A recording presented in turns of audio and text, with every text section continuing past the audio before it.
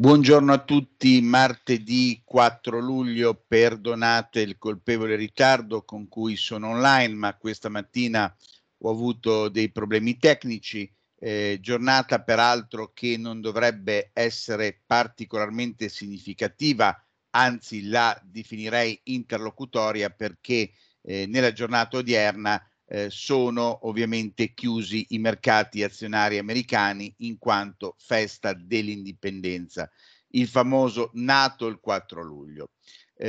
Noi ovviamente dobbiamo comunque essere sul pezzo come nostro solito, però bisogna dire chiaramente che qualunque movimento che al momento non credo possibile a rialzo o a ribasso in maniera significativa dovrà essere comunque verificato a partire da domani, quando il mercato azionario americano rientrerà a pieno regime, perché non dimentichiamo che anche ieri è stato comunque a mezzo servizio perché è rimasto aperto solo metà giornata. Non perdiamo però ulteriore tempo, vi condivido lo schermo, diamo velocemente uno sguardo ai futures.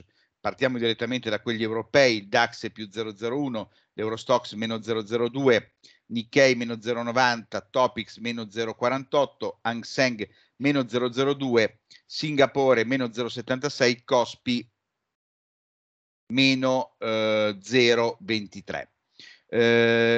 Notizie macro, non c'è quasi nulla. L'unica cosa che mi permetto di segnalarvi che è abbastanza importante è la decisione sul tasso di interesse per il mese di luglio, per la riunione di luglio della Banca Centrale Australiana, perché contrariamente alle previsioni è uscito al 4,1, quindi invariato, mentre era quasi dato per scontato un aumento di 25 punti base. Le notizie price sensitive sono poche, però sicuramente non posso non parlarvi di Stellantis. Qui sono un po' in conflitto di interesse perché da una parte ho il titolo, come sapete, a un prezzo di poco inferiore a 15, il titolo sta andando piuttosto bene e ieri ha fatto un ulteriore massimo di breve periodo, per cui graficamente il target potenziale è 16,834 massimo del 20 di aprile. Però di fronte al comunicato stampa, diciamo, alla notizia price sensitive di questa mattina, devo dire che se vivessimo in un mondo perfetto, Stellantis dovrebbe perdere il 2, 3, 4, 5% e la società dovrebbe uscire con un comunicato stampa e dire non riusciremo a centrare i target del 2023, perché per l'ennesima volta, perché mi sembra già la terza o quarta volta quest'anno, fa decisamente peggio del mercato, perché ha registrato per il mese di giugno un calo delle immatricolazioni all'11,23%, quindi è già un calo a doppia cifra e non è pochissimo, ma soprattutto il mercato ha fatto più 9,19 e la quota di mercato scende al 30,94. Nella notizia non c'è scritto, credo che sia o mercato europeo o italiano, comunque poco cambia. È ovvio che se fosse l'europeo è più grave ancora, perché quello che devo dirvi è che non sono in realtà sicuro che il titolo possa scendere, perché già nelle altre occasioni in cui i dati sulle immatricolazioni sono andati molto male, in realtà la reazione in borsa è stata sempre abbastanza blanda.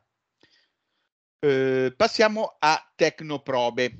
Allora, Technoprobe, in questo caso vedete che il titolo è impostato per tornare fino in area 7,70.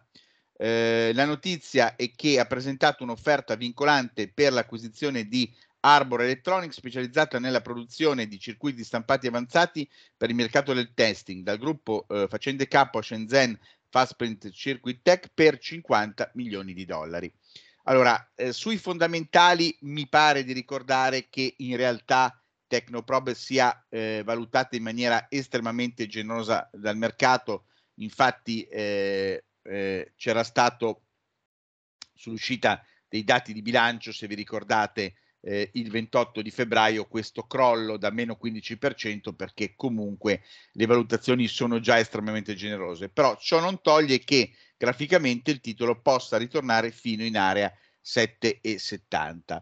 Poi ieri colpevolmente mi sono dimenticato di dirvi che era il primo giorno di quotazione di questa nuova società fintech che si chiama Aatech, però attenzione perché ci sono due note da riportarvi. La prima, che è quella classica, quando ieri ha fatto più 50%, ovviamente Borsa Italia, per evitare situazioni analoghe, vieta normalmente gli ordini al meglio, quelli senza limite di prezzo. Infatti da oggi fino a successiva comunicazione non sarà consentita l'emissione di ordini senza limite di prezzo, ha detto Borsa Italiana dopo il più 50 segnato nel giorno di debutto sull'Euronext Growth Milan.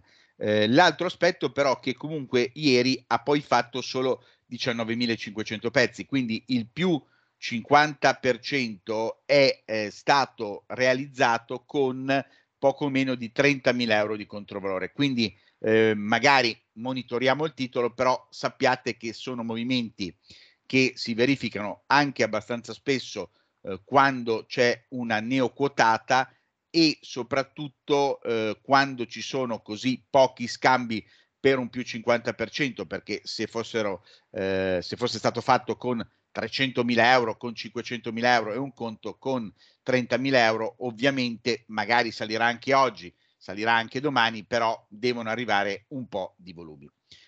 Scusandomi ancora con voi per questa mattina ho concluso. Noi ci aggiorniamo questa sera dopo la chiusura del mercato diurno. Auguro a tutti buon trading.